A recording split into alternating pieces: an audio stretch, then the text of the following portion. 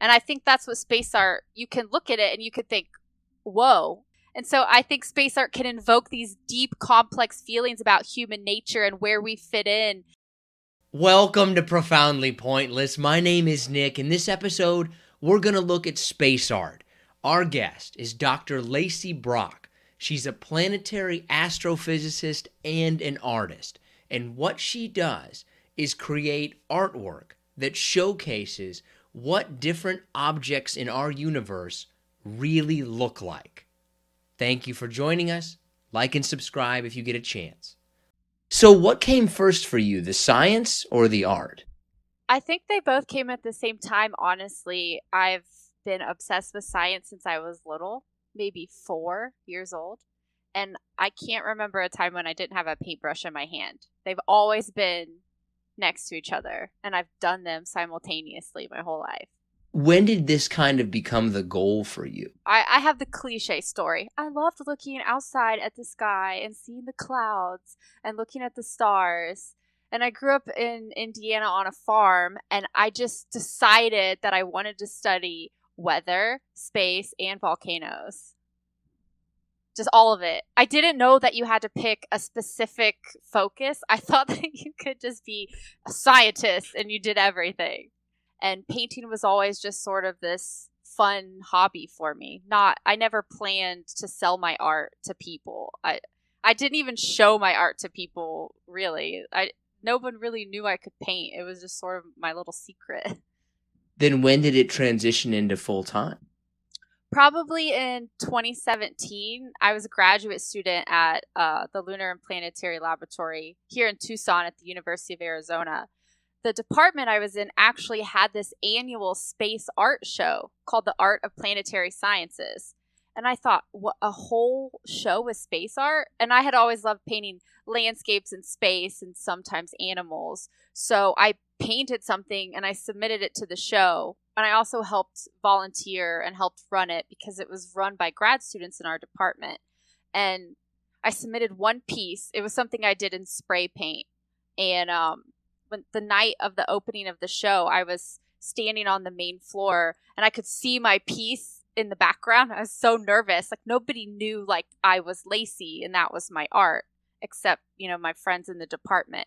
So strangers were walking around looking at the art, and I saw somebody just stand at my piece for a long time. I mean, maybe it was only 3 minutes, but to me, that somebody I didn't know was staring at my art for the first time, and I got really excited and anxious, and I just I'm awkward, so I walked over there, and I just was like, I painted that. I was like, that's me. I was like, no, why did I do that? But I just thought I wanted to know, like, did they like it or was it weird? Like, tell me about it. Right. I think I blacked out after that. I don't know what he said. I think he was like, oh, the colors are nice. It's not, he liked it, but I don't remember exactly what he said. But yeah, right. I did that. I know what you mean, right? Like, you want to say something like profound and cool, and then it just comes out like, me did that. Like, I'm Laci. Thumbs up. Goodbye.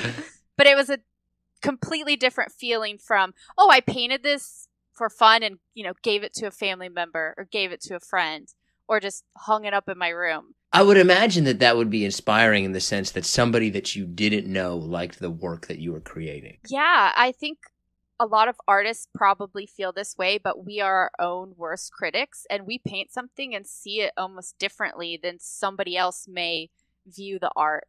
And so I thought my painting was cool, but I didn't think it deserved to be in this art show with other real artists. I had sort of trouble with my identity. I didn't really think I could call myself a real artist.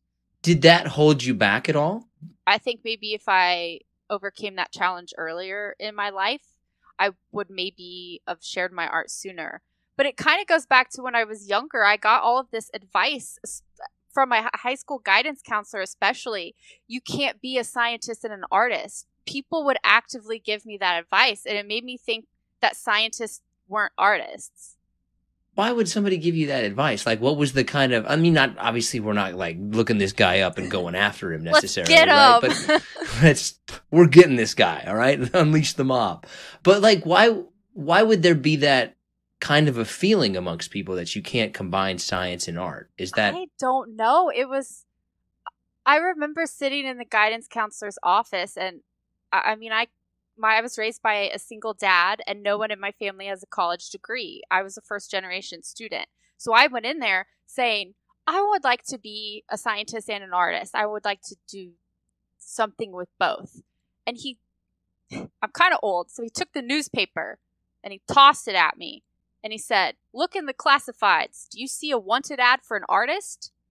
And I think it was this old mentality, starving artists. Art isn't a real career. And so I think when I said these are the things that I really like, people were like, well, you can't survive being an artist. Why would you do that? Like, go for science.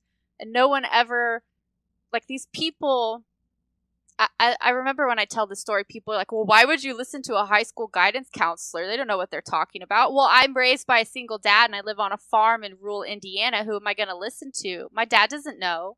My grandma doesn't know. Like, who helps me? How do I learn? And so I had this idea in my head for so long that I couldn't do both. So when we talk about like space art, right? Like, okay, it's art about space, right? But how would you kind of categorize it? What fits into the category of space art? When I think of space art, I think of nebulae, galaxies, planets. I think that space art can be real or imagined. Me personally, I really like to paint real objects that were taken by images that were taken by telescopes. But I think space art can also be your own nebula that you create, because the universe is very large and there's a lot that we still don't know and understand. And for many, many things, we don't have pictures of them.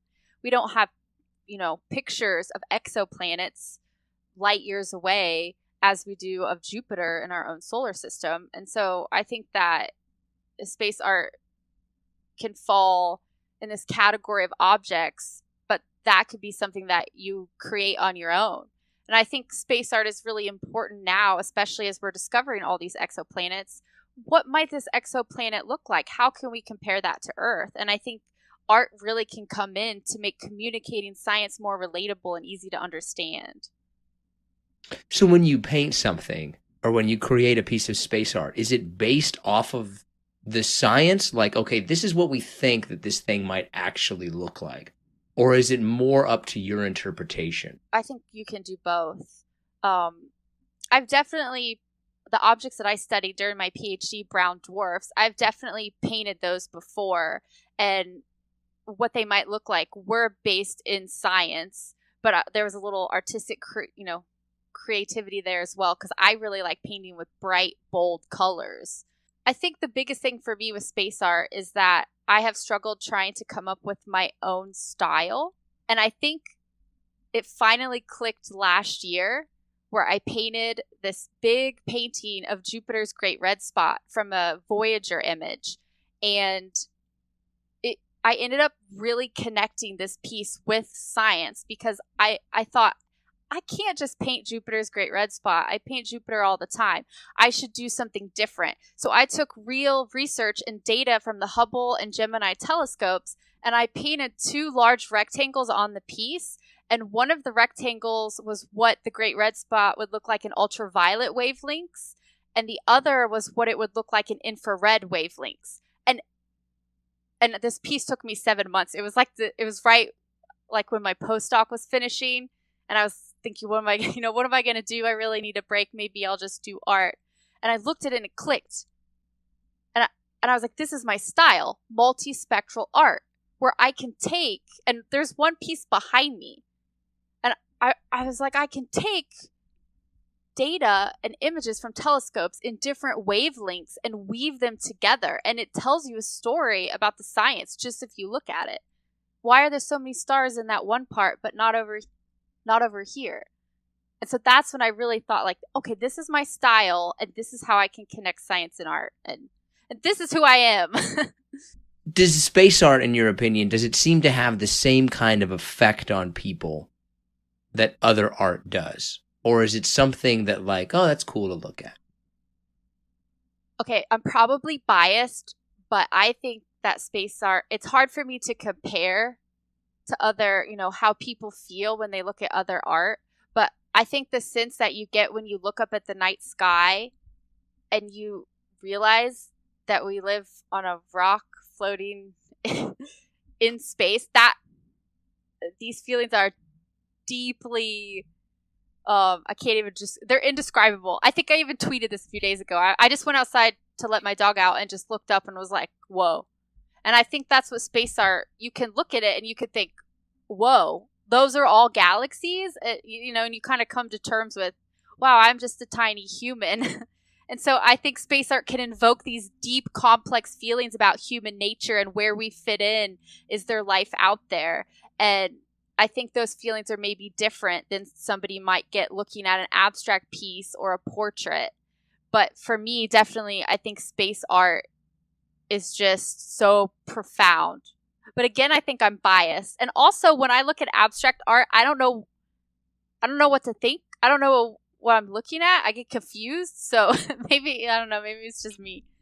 I think the thing that would hold me personally back is like, that can't be real. Like, that's not real.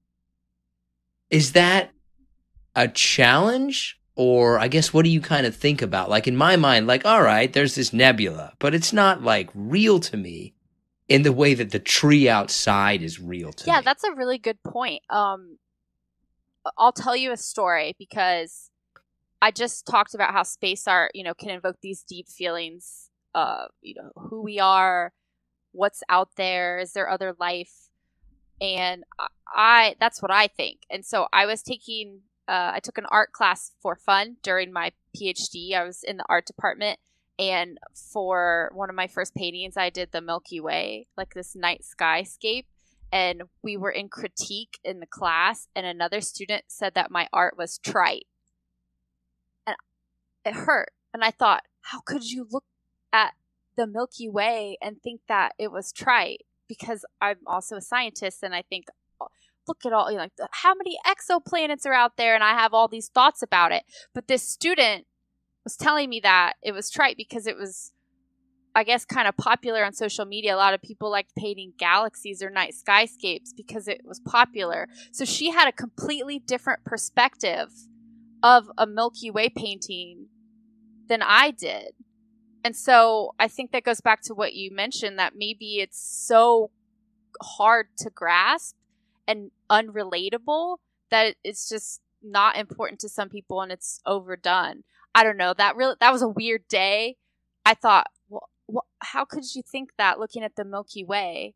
I guess I could see that both ways too, in the same sense, right? Like, there's a famous painting of the soup can. Like, in one level, it could speak to this profound nature of our existence, or it's a fucking soup can. Yeah. Or right? It's kind of like, it's just an all white painting for a lot of money. Stuff like, yeah. And I don't think that is any less art.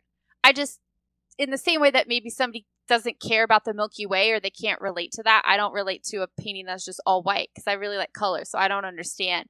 But I think that's part of the fun of art, is that it is subjective and people can get different things out of different types of paintings. But do you feel an obligation that, with your science background, that even though this can be up to interpretation, that like, no, I kind of got to make this like what it really would be like, or what I really think it would be, to have a factual, so to speak, basis to it? I try to paint things accurately, but I'm not a stickler for it. And so I think it depends on the audience and the purpose for the art. If the graphic is specifically being designed to be the cover of a research journal or in an article, I think trying to make it look as realistic or portrayed as accurately as you can is important, because you may give somebody misconceptions. This piece behind me, the reference images are from the James Webb Space Telescope. And I have tried to place all the stars as accurately as possible. And I've been counting them Guess how many stars I'm at so far. Like, I would quit at 13, to be honest with you. Painted 7,521 so far. I'm literally counting them like I'm a crazy person. I thought, this will be fun because I want to know like how many stars are just in this, square painting. I wonder. So I guess when you go and you're going to start a new painting, right? So what is, generally speaking, your process? Like, what inspires you? How do you decide what you want to do? I think the most important part of my process is creating the reference. And lately I've been really inspired by the images from JWST, and this piece combines two images from JWST.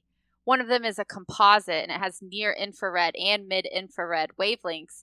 And the other one is just mid-infrared wavelengths. And I weaved those together in this checkerboard pattern to kind of show what the pillars of creation looks like in different wavelengths. And the JWST images, they keep coming out, and I can't paint fast enough. So I keep planning my next paintings. But with this multispectral art that I've created, I'm taking images from Hubble and from JWST or other telescopes, and I'm trying to weave them together in interesting ways. And so what I'll do is I'll create a reference, and then after I've created that, I sort of deconstruct it in my mind, and I know exactly how to paint it. As soon as I have the reference, I know what I'm going to do. And I just sort of break it down in my mind into different layers, like slices. And I usually draw the image on the canvas and, do a sort of underpainting to give the canvas some color. And then I start with a bunch of layers, and I build up layers and details. And I love using lots of colors, bold colors, and a lot of details is sort of my favorite thing to do. I can paint in 6 different mediums, I think, but oils is my favorite. Oils is, these pieces behind me are in oils, and those take a long time.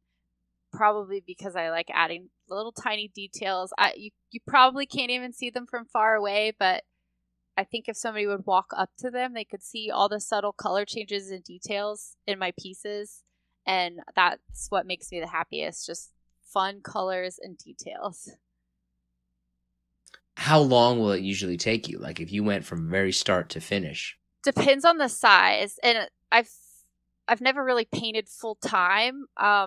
Last July was when my postdoc ended, and I try to keep track of how many, how long a piece takes, but not rigidly, because that stresses me out and I don't want to think about it. My large Jupiter painting, it's in the other room. That took me 7 months. How popular would you say that it is compared to other forms of art? It's much more popular than I realized. I think when we had the art shows in our departments, we had 300 or 400 pieces sent from all over the world to a space art show.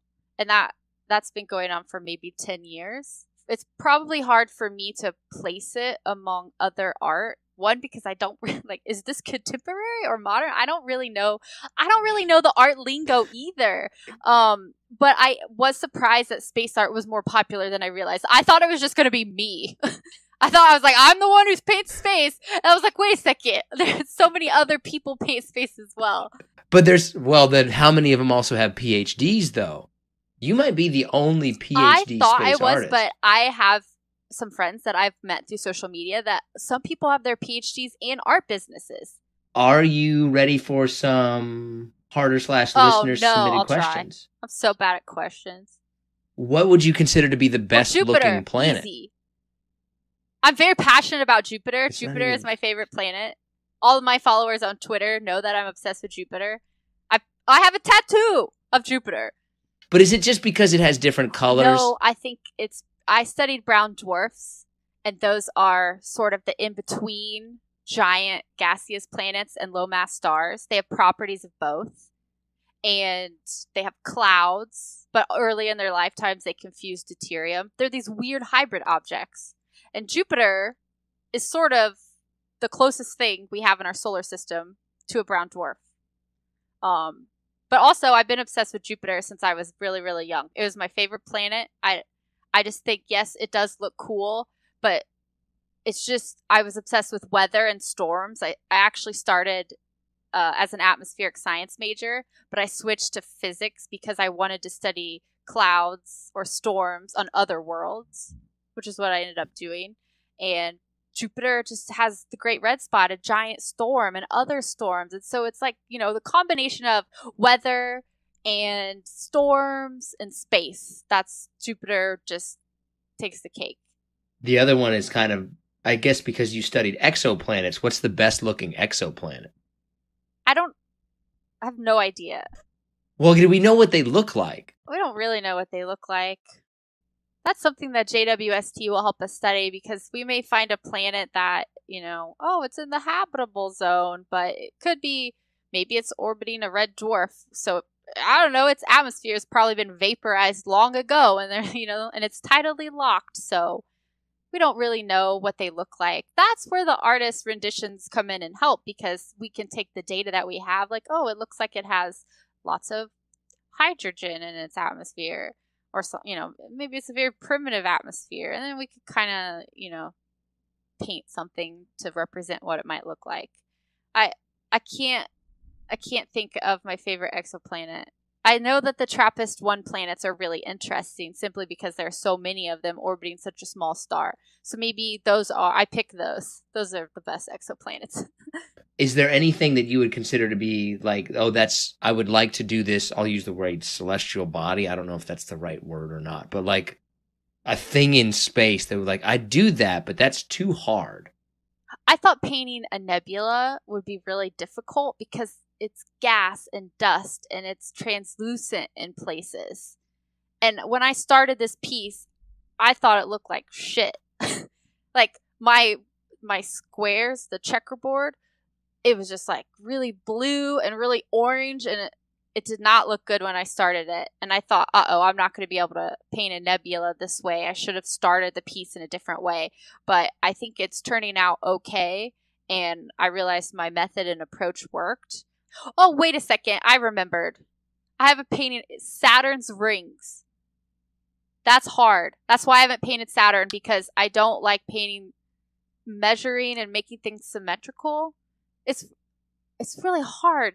I want the rings. I want the lines to look crisp, a nice ellipse.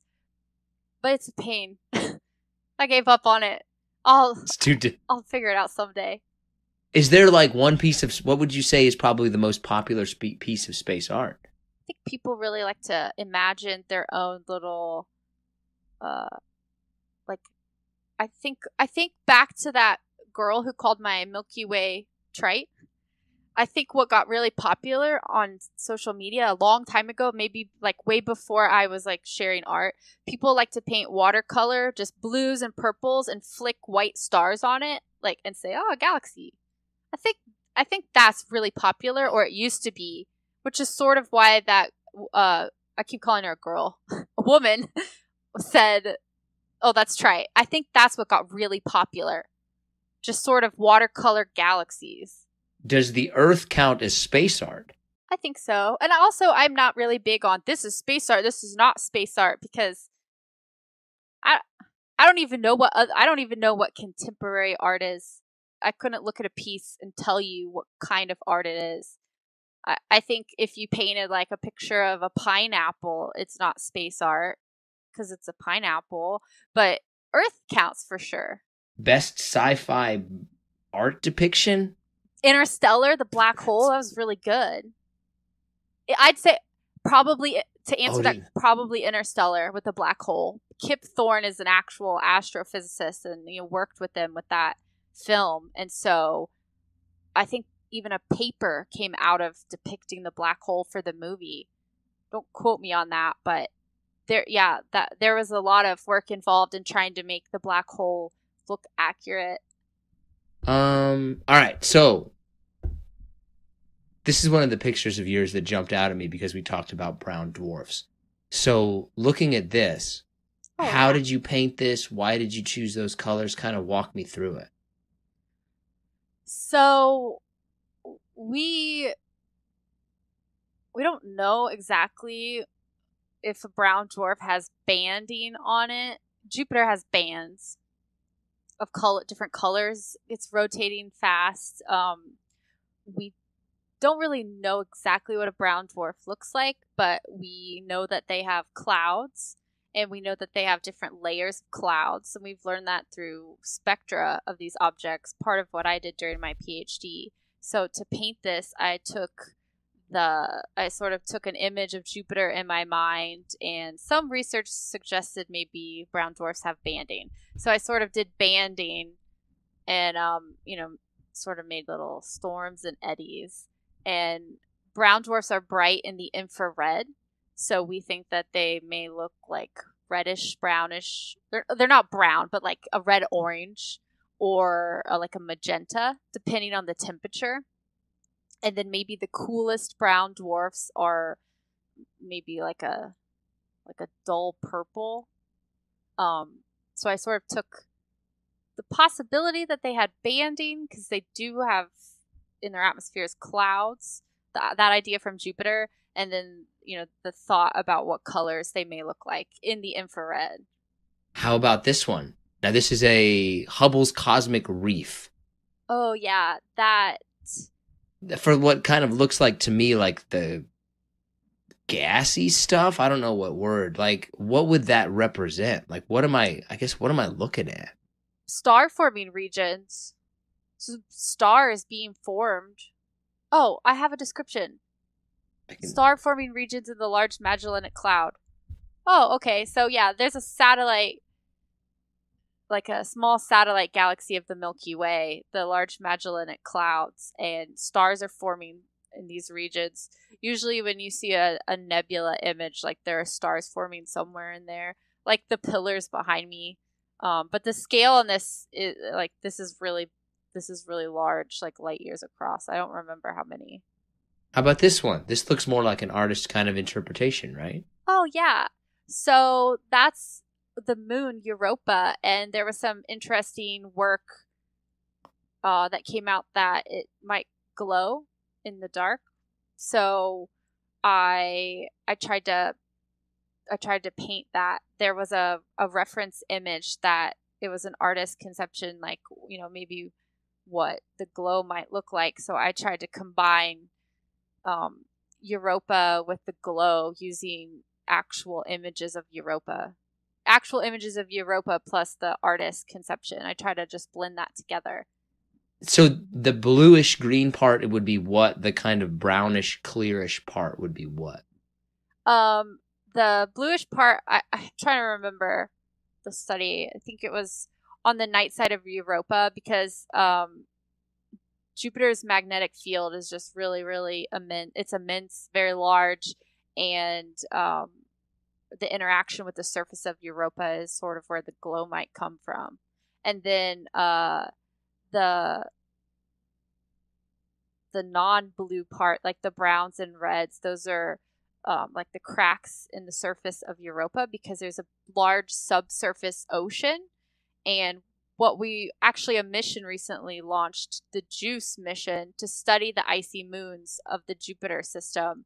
And we don't really know how thick the ice shell is on Europa, but we know there's this global subsurface ocean, and the cracks you get in the surface are sort of from the crust moving on that ice shell, and the colors are from some type of hydrated salts. Europa's a really interesting moon, especially just because of the ocean underneath. There's a lot of interest in astrobiology for this moon, and the glow is just this really cool interaction with Jupiter's magnetosphere, I think. How about one more? And this will be a big one.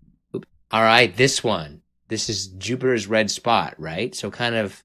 That's the piece I was talking about earlier. Yeah, it's Jupiter's great red spot, the big storm that's larger than our planet, that's been churning for hundreds of years. And the original image was taken in visible light from the Voyager spacecraft, Voyager 2, I think. Now,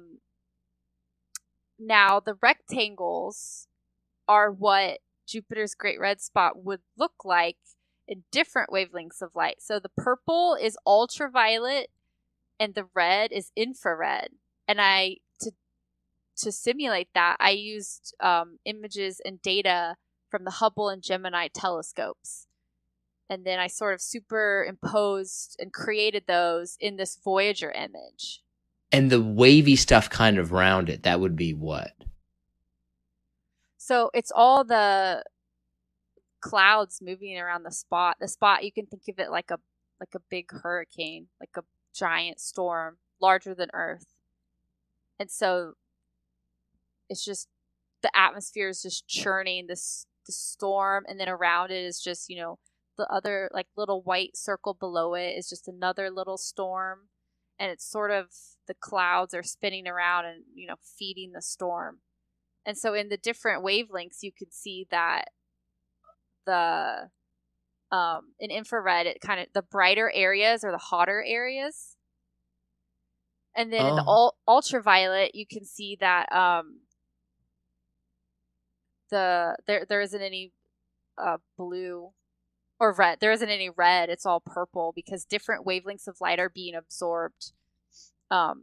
So what you're seeing is this complex storm, and there's interesting chemistry that happens. There's an interesting chemistry with the sun's light that's hitting it. There's interesting reactions that cause haze and kind of make this red-orange color around the spot.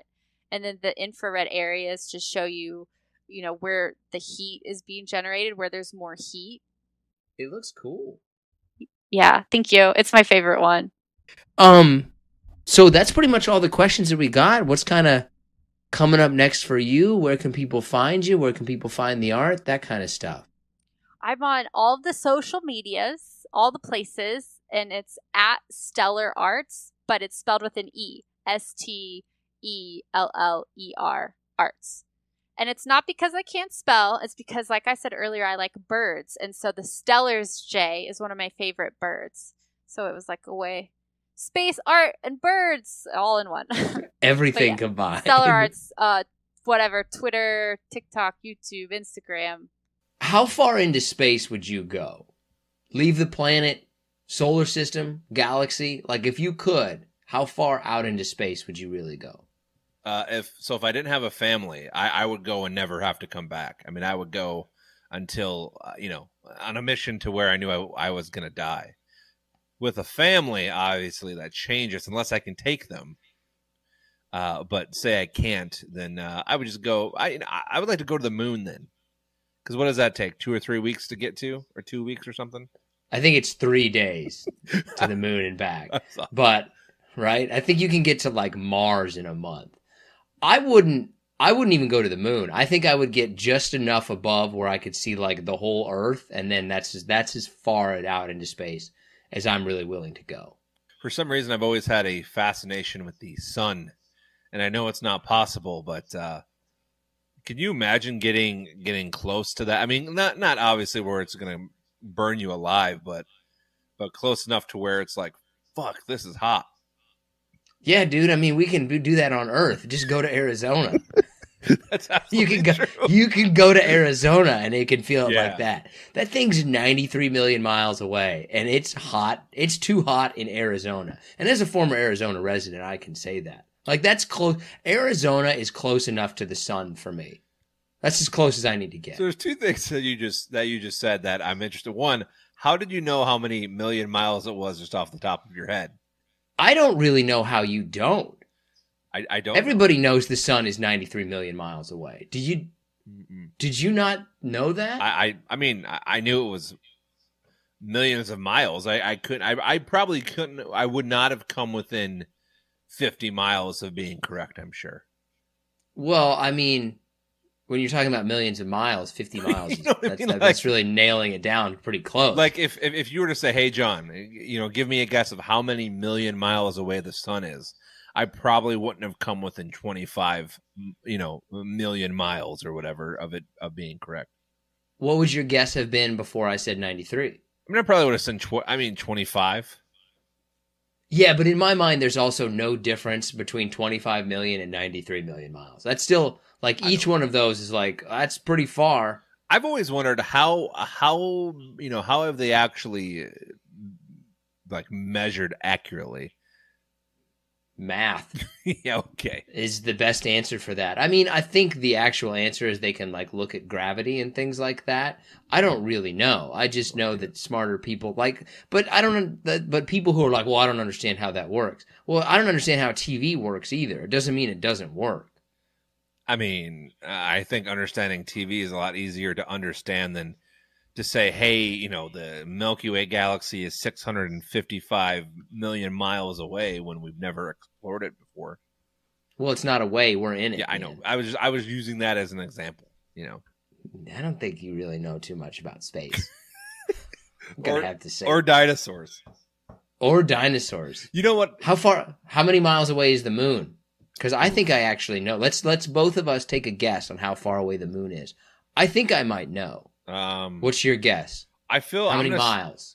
How many miles? Oh boy, I don't know if it's millions of miles. I'll say it's I don't know. Let's see if it takes 2 days to get there. You said. You know what? I'm gonna say 500,000 miles away. My guess was 186,000 miles. It's 239,000 miles away. Well, you win. The Price is Right. Just that's crazy to me, right? Like that thing it's like right there. But it also doesn't exist in reality to me. Like that's not. If that was just a painting up there, I would feel the exact same way about it. Some days, that's not real. Speaking of, some days I feel like I'm in the Truman Show, where things happen on cue because I'm just in a gigantic, acting scene and I'm the main actor. Some days I feel like that. Yeah, you are the star of your own universe, man. Oh, that's very nice. I'm a bright star in a bright universe. Thank you very much. Very, very good. Okay, let's move on. You get a haircut, by the way? No. All right, fair enough. Is that offensive to say that to somebody? Because I say that to people all the time, and some people respond well, and others I can tell like it kind of bothers them if I'm wrong. If you ask if they got a haircut? Yeah. I don't know. I don't think asking if somebody got a haircut, like if that is becoming offensive to people, like if that's one of the things that we now can't ask people about, we've gone too far. If you get a haircut or do something new, do you kind of try to fight for acknowledgement? Right? Like let's say you get a new shirt. Will you walk in and be like arms out, showing it off a little bit? No, but I will say this about my wardrobe is that when I do wear something new, people are like, oh, that's a nice shirt. I haven't seen that before because I have the same clothes on rotation. Once a week, I'm pretty much down to a science. I don't quite have a Monday, Tuesday, Wednesday, Thursday, Friday schedule, but I'm definitely wearing the same 5 outfits throughout the week. I'm still old school. I still wear, blue jeans and, polo shirts and everything else into the workplace. Do you and your wife dress alike? Have you been together long enough that you're starting to dress alike? Nah, not really. Not really. I mean, she'll wear like at night some of my shirts, but they're big on her. Obviously, that's what happens when you're a 5X. All right, shout outs here. Let's start off here with Michaela Lindstrom, Aiden Henning, Adrian Garcia, Georgie Rivera, Jonas Webb. I don't know why, but I'm coming around on Jonas's lately. I'm not sure why, but I was kind of against that name, 5 or 6 years ago, but I'm kind of coming around. Jonas is an all right name now by me. Okay, was it the Jonas Brothers that did that for you? Maybe, and then I think I knew of a couple of Jonases, and and they kind of rubbed me the wrong way. And but listen, 4 or 5 years go by, here we are. I'm all right. I'm getting all right with Jonases. Okay, sometimes it takes a little bit of time. A little bit. Takes a little bit of difference. Another good name here, Bo Morgan. Bo is a good name, right? Is that now? Wait a minute. Is that a man or a woman? I believe it's a man. It's spelled Beau, which to me is the acceptable way of being a beau. I do not like BOs, but Beau I'm okay with. First of all, don't badmouth Bo Jackson. Probably the greatest athlete who ever lived. Probably the greatest athlete of all time. I mean that's tough. I mean he's definitely up there, but I don't know if I would not go on record saying he's the greatest possibly ever. I would say that maybe not in terms of athletic, but I mean in the sense of like athletic performance. Like if we tested all of the athletes ever, I think Bo Jackson and LeBron James would probably be at the top of that, where they're just good at every single athletic measurable. LeBron's definitely up there. Bo is definitely. I mean, don't forget Deion Sanders. Not strong though.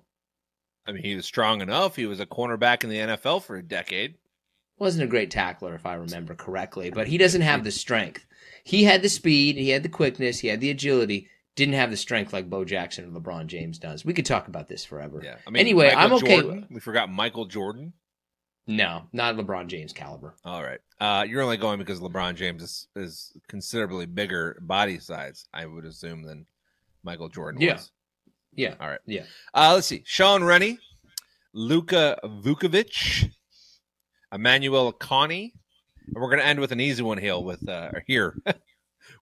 Bill Ward. Bill Ward. Nice and simple. Just get it out of the way, Bill Ward. I 100% chance Bill Ward is from the southern part of the United States. That's Bill Ward right there. If you are, send us an email. We'll send you a complimentary eraser. I'm okay with the name Bo, but only if you live in Louisiana. I'm just not a big. I only accept Bo's in Louisiana. I'm not a big fan of 2-letter names. Bo, Joe, Mo. Mo. I actually know a guy named Poe. I mean, it's just, I don't know why. I'm just not a fan. It's not his real. I don't think that Bo Jackson's real name is Bo. Let's see what the Google says. Okay, well, I'll look it up. You do your thing. It's question time for you. His real name is Vincent Edward Jackson. Bo is a nickname. I think that some women that I've known that have been nicknamed Bo, I think that they're usually pretty cool. But Beau is only Louisiana specific. Maybe some parts of Alabama. Maybe. So I've known one Bo in my life as a woman, and her name was Beatrice. She went by Bo, and she's the only woman I've ever known to smoke, drink, and chew all within the same night. Bo is definitely going to be a tomboy, and she's probably benching at least 135. Yeah, and that is no joke. She hung with the fellas that night and became a legend, that's for sure. There are not many women who dip. I've known a few women who dip, and that was all women that I was like, I'm not messing with that. I'm not. You just like, look, you just, yeah. Okay. Anyway. Yeah. Well, listen, more power to you if you do it. Just know, any of you listeners out there that are female, if you do all three of those things, you have a special place in our hearts. All right. Let's see. Were you a front class sitter or were you a back class sitter? Always the back of the class. Always the back of the class, and then slowly got moved to the front of the class before being moved back to the back of the class. But I was also, my last name is Vinzant, so I was also alphabetically always at the end. I was definitely a back of the class. Did you specifically back right? According to a study recently released, that people that sit at the front of the class are 93% more times often to be successful and have higher grades than those students who sit in the back rows of the class. Because they're paying attention. I mean, that's one of those things that's not really hard to figure out. I understand why we would have a study for that, but pretty much anybody could have told you that right from the very beginning. Generally, the people not paying attention to something are not the ones who do well on it. But every time I've gone into a classroom, that front row is always empty. So I didn't, no one in my grade sat in the front. It was always the second row and beyond. No one wanted to be in the. My wife loves sitting in the front row, and it infuriates me. Does she make you sit next to you? Have you ever sat someplace else? Like, I'm not sitting there. Of course, pre-K orientation. We show up 10 minutes late, and we have to go. We have to take the two seats that are in the front. walk by everyone as we're 10 minutes late, and then sit in the front of the class. It's like, come on. Oh, man.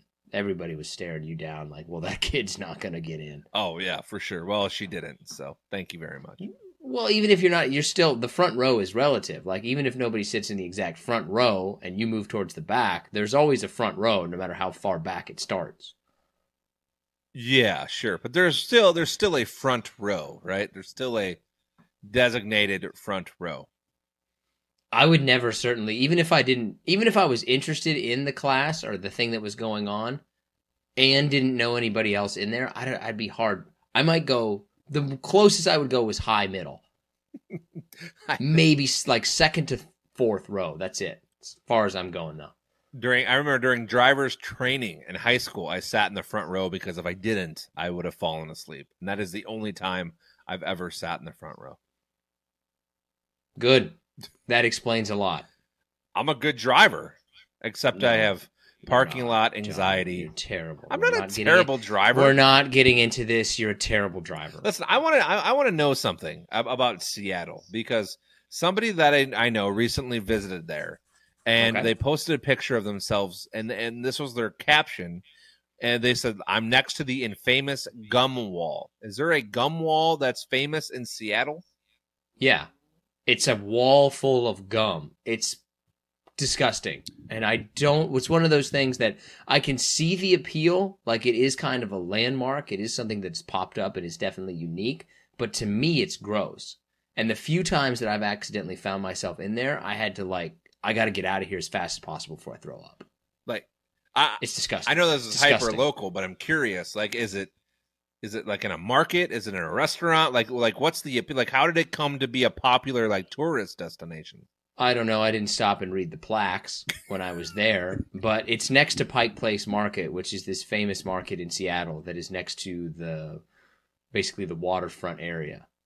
So Seattle used to be largely it's a city that's kind of built on top of a city in certain places. So there's kind of an underground Seattle, and the gum wall goes from the underground-ish Seattle up to the main levels of Seattle. People who are in Seattle are like, that's completely wrong explanation, but that's the best way that I could describe it. It's a unique place. Disgusting to me, but unique place. Interesting. All right, second question. Would you rather be a Disney character? What was the first question? About the gum wall? No. What was the first question? I don't think you actually asked it. God dang. I don't remember. I didn't write it down. I only wrote one question down today, and it's this one. Okay. Good work. Good work. Yeah, no, I don't know why. It's escaping. One job for this whole thing. Why is it escaping us? I don't understand. I don't remember why it's escaping. It's not escaping us. It's escaping you. Oh, it was the front class sitter or back class sitter question. Oh, that's right. Yeah. That's right. Okay. All right. And then my question is, or my second question, rather, which I'm forgetting as we go on and on about this. Good thing I wrote this one down. Would you rather be a Disney character or be casted in a superhero movie and be known forever as one of those type of characters? Superhero one. That seems to me because you don't necessarily know exactly what Disney character you're going to get, right? Even though I can't really think of any Disney characters I wouldn't necessarily want to be, except for maybe Quasimodo. I wouldn't want to be cast as the Hunchback of Notre Dame. But I'm pretty much okay with just about any superhero. Because even if it's kind of ironic, I can think some of the Deadpool characters that were in there, you're still a superhero, and you're always going to be a superhero. And you probably make lots of money off that, because they use your likeness. I mean, you're famous. Well, first off, I think you're famous forever, no matter what you do. Either or. But definitely superheroes, you probably get a little more fame than you do, Yeah, Disney. I don't think there's a lot of conventions. If you get cast as a superhero, you can probably make a living off of the convention circuit, autograph circuit for the rest of your life. But I mean, how many times do you go to Comic-Con and there's John Scholl, writer of the 1967 Superman's comics, and people just flock to that person? From my days as a former reporter, Lou Ferrigno is still going to like every single one of those, and he's got a pretty good line, willing to pay $20 for an autograph. At least $20. I'm sure it's double now. At least $20. Like, it's probably a lot more than that for some of them. Like, no joke. That was it, man. Let's see what people wanted. Did you actually do it, or are you making that up right now? What? Exactly. Did I actually do what? Did you actually put out a poll? Yeah, I did. Yep.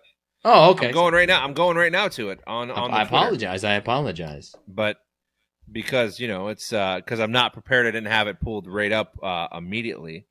But here we go. So, let's see the options this week. The new Super Mario Brothers movie, doing good things. That did not win either, by the way. Electric toothbrushes, for whatever reason.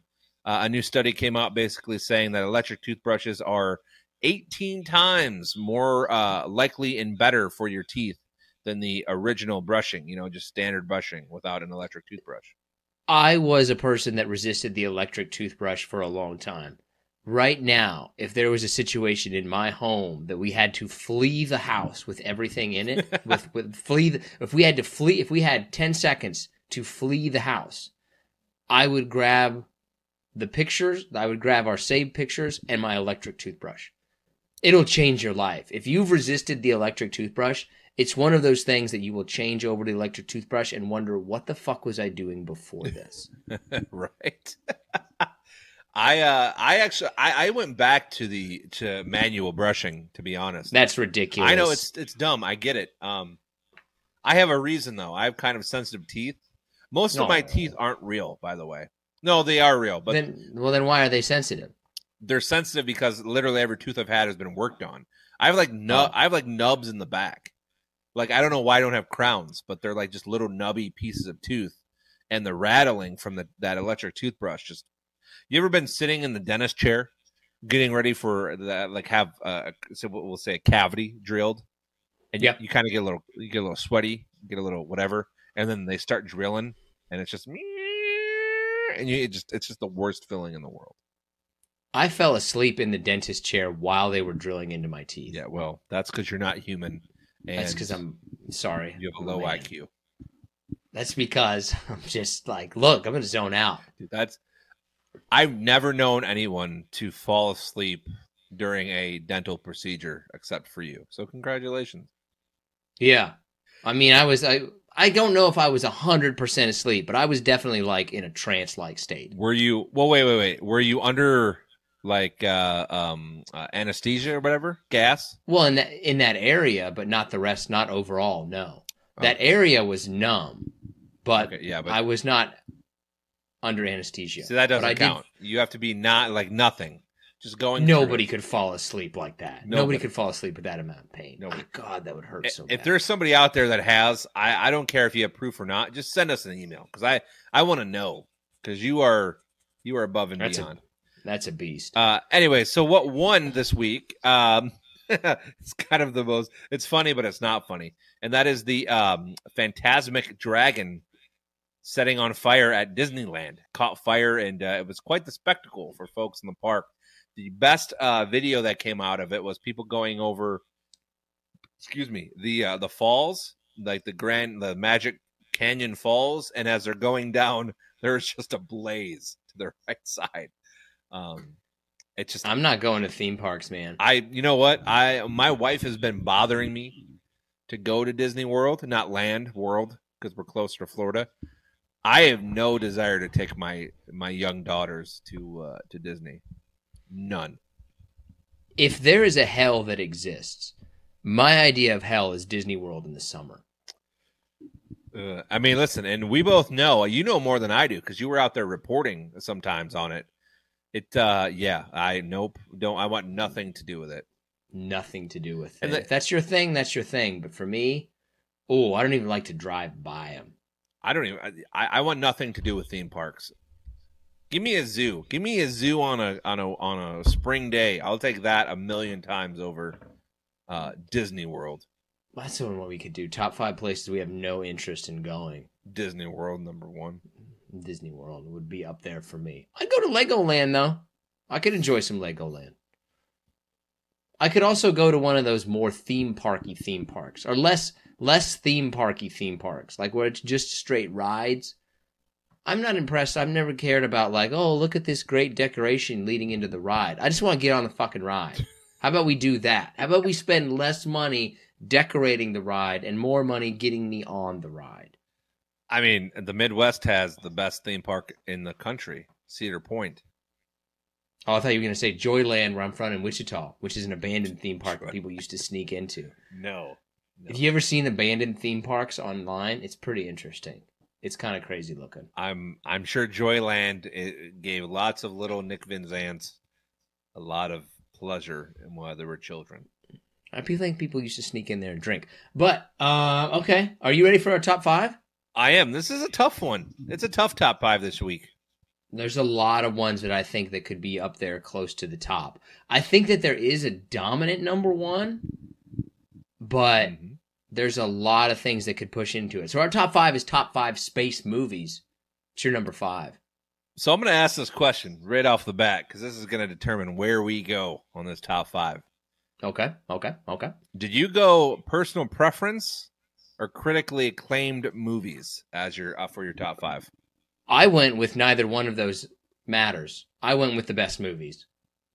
Okay, well, this is how I'm going to start off my list. Number 5, I have Starship Troopers. What? That movie is like a joke movie. I didn't think that anybody actually liked that movie. I mean, I get on the list of top space movies ever. It's not even a talker, but it's not even on the top 100. I don't think. But I think if there was a list of 100 space movies, it would be 99. That might be the worst space movie. But for me, it was what had come out 96, 97. It's a cult hit. It's a fun movie. I mean, it's just. It's a personal favorite of mine, which everyone who's listening to this that knows me is going to say, wow, of course he put that on his top 5. But my list will go up from here, I promise. Well, it can't go down. It can definitely cannot go down. It's not a good movie. But listen, Neil Patrick Harris is in it, so get off my back about it. I don't think that Neil Patrick Harris really, that's not the trump card that he once was. Like, okay, that's one of those actors like, well, he's in it. Yeah. And? Yeah. So what's your point? Casper Van Dien, let's go. My number 5 is Predator. Predator is a great choice. I don't have him on. I don't have it on the list, but that's a great movie. I think that you can make an argument that Arnold Schwarzenegger had an action run that is better than anybody else of all time. Maybe Will Smith could compete with him, but Schwarzenegger had Terminator, Predator, Commando, Total Recall. Yeah, I don't know. In terms of action stars, I know we laugh a lot about The Rock, but I think The Rock is up there in terms of action stars. But those aren't movies that hold together. They don't. Like Arnold Schwarzenegger's movies. Or The Rock starred in movie, all right, they're making this movie this year kind of movies. Like The Rock starred in forgettable movies. Arnold Schwarzenegger did not star in forgettable movies. All of The Rock's movies are forgettable. That's tough. I can't even think of any movies that he's been in right now. I mean, I literally cannot think of any movies at this second that he has been in besides Fast and Furious. I mean, he's Jumanji, but not like Schwarzenegger, where you can just run down the list of movies that he was in. I think you might be right. Arnold may have had the best run as an action movie star for legacy roles. I think you're correct. Yeah. Okay. What's your number 4? Man, this is so tough because there's so many. I'm going to go with Alien at my number 4. Okay, I've heard that's a good movie. It's too scary for me to watch. That's fair. On my honorable mention, I have Prometheus as well. I have to give that a shout out because that's also a great movie. But Aliens, or Alien rather, is my number 4. Space Jam.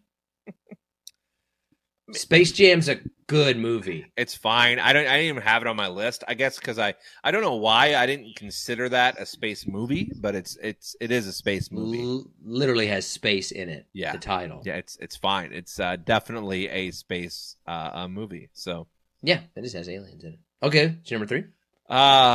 Man, this is gonna give me a lot of grief, but I'm gonna do it. Independence Day. Ew.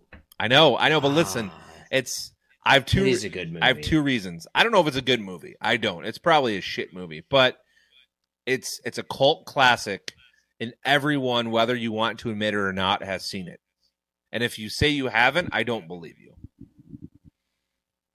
Yeah, but did they remake it once or twice? How many sequels did it have? I don't even. I honestly have no idea. There's only one Independence Day to me. Right. Like, even if they made another one, it doesn't matter. Doesn't matter. Man, my number 3, I have a hard time because I've got 3 movies that I would all kind of the same. No, I take that back. I'm going to make my number 3 a tie between Guardians of the Galaxy and Hitchhiker's Guide to the Galaxy. Both of those kind of like funny, action-oriented space movies. So Guardians is on my honorable mention. I don't have Hitchhiker's Guide. Guardians easily could have been my number 5, but I went with the personal choice. But yeah, Galaxy, I don't know, or Hitchhiker's Guide, not so sure of. But Guardians is a great choice. Great choice. Oh, okay. So number 2, 2001: A Space Odyssey, which, it's still considered possibly one of the greatest cinematic moments of all time. You have to have it on your top 5 of space anything. I don't even have it on my honorable mention. Jesus Christ. That's one of those movies that I feel like people talk about it like they like it. Like, oh, I've seen that. I'm sophisticated. I get it. I'm sophisticated. But I don't think people actually like that movie. Like, I watched it. It was like, okay. Where's some explosions, man? I mean, HAL 9000 is amazing. You never expect that until, what, halfway, 3/4 through the movie when it just goes into, I'm going to break everything in this, I'm going to break this whole entire world. And it happens. Is that what happened? Oh, maybe I never watched the whole movie. Well, you should. It's Doesn't definitely worth it. Didn't somebody get ejected into space? Is that Gravity? I think now you're confusing it with Gravity. Maybe I'm confusing it with Gravity. Was that your number 2? That was, yeah. My number 2, I thought long and hard about making it number 1. I would have made it number 1 if not for one other movie that is in this particular franchise. But my number 2 is Spaceballs. That's fair. I have Spaceballs on my honorable mention. So our number 1 is unanimous, right? Yeah. Wall-E. What's your number 1? You don't like Wall-E? You can't walk away to Wall-E. Now, if I would have said Men in Black, I would be okay with you walking away. But Wall-E is a pretty good movie. And I would have liked to put it on its list. But I don't think that Wall-E has the cultural resonance that's needed to make the top 5. What's your number 1? So, it's the same as mine. So you not putting this as number 1 makes me wonder. I mean, this is a space movie, but I think you're going to be critical of it. But Wall-E, my number 1 is Star Wars. Yeah, it has to be Star Wars. Yeah. But I would make an argument that if not for Empire Strikes Back, I would have put Spaceballs at number 1. You didn't even have Star Wars on the list, I don't think. I have Star Wars as my number 1. Oh, you do have... you were messing with me with Wall-E. I literally walked away. Like, I just left. Welcome to the show. I just walked away. Thanks for participating. It's our 200 almost 50th episode. I was like, this fucking guy doesn't... Sarcasm. Is your sarcasm detector not detecting sarcasm? No, because you just looked at me with that look like, yeah, I did that. Yeah, fine. Star Wars is fine. Okay. All right. I'm calmed down now. Go into your, go into your spiel about it, please. It has to be Star Wars, I think, but it's Star Wars as a franchise. The only movies that I would say are great Star Wars movies, not entertaining, not interesting to Star Wars fans, but are great Star Wars movies are the original, The Empire Strikes Back. Revenge of the Sith is a good movie. That's got a lot of stuff going on.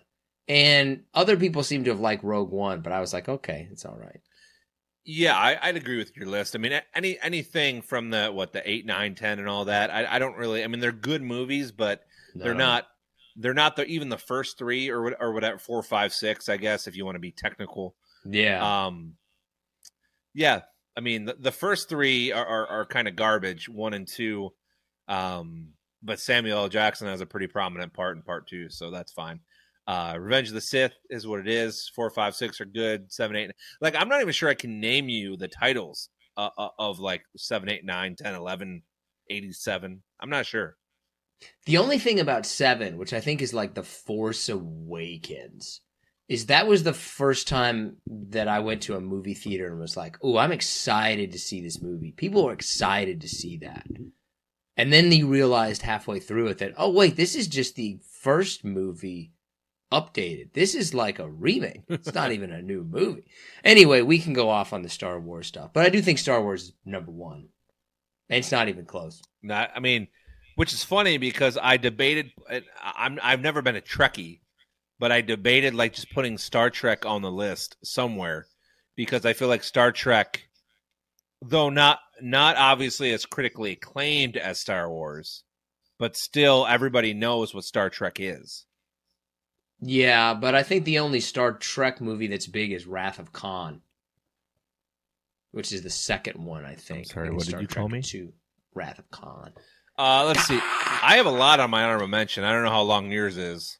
It's probably about the same as yours. Let's go. Let's hear it. Let's see. So I do have Wall-E. I have The Martian, The Right Stuff,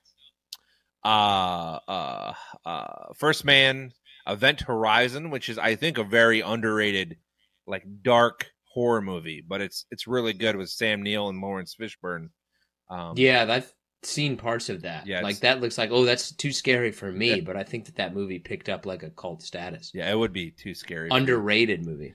Apollo 11, another horror movie. Apollo 13, the Tom Hanks movie. Galaxy Quest. Wait, Apollo 11 is a horror movie? It is, yeah. Yep. Released there wasn't 4 or 5 years ago, I think. There wasn't an Apollo. Wasn't there a real Apollo 11? I believe there was, but this is like the alternative take as to if, things went, to the wayside. Okay. Outland, starring Sean Connery, and Gravity, which it's kind of a mix. Like there's nobody in the middle on Gravity. Either you loved it or you hated it. And I thought Clooney and Sandra Bullock did a good job in that movie.